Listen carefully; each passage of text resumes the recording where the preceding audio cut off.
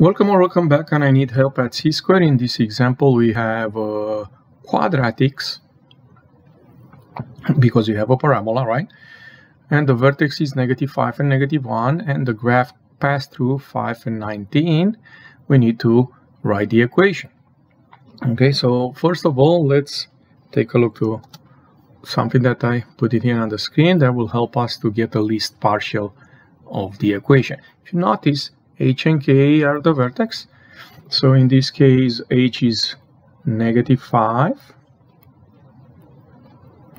and k is -1. So that means the equation will be f of x or y equal what? A times x minus h, x minus -5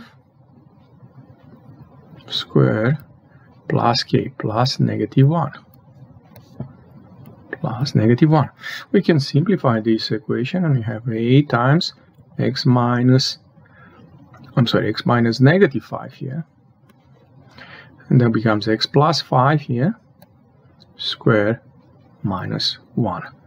Okay, but you notice we have one small issue here. We need to find that a. For that a, for finding that a, we're gonna use this given point 5 and 19, which means when x is 5, y is 19, or the value of the function is 19. So I'm gonna put here 19 equals 5 times, not 5, a, because that's the guy we need to find out, 5 plus 5 to the second power minus 1. So if you notice, this is an equation, a simple equation. 19 equals 5 plus 5 is 10, 10 squared is 100, so we have 100a minus 1. Okay, so now we're gonna add 1 on both sides, and we're gonna get here 20 equals 100a, divide by 100, and a will be 1/5. So now we can really write the equation.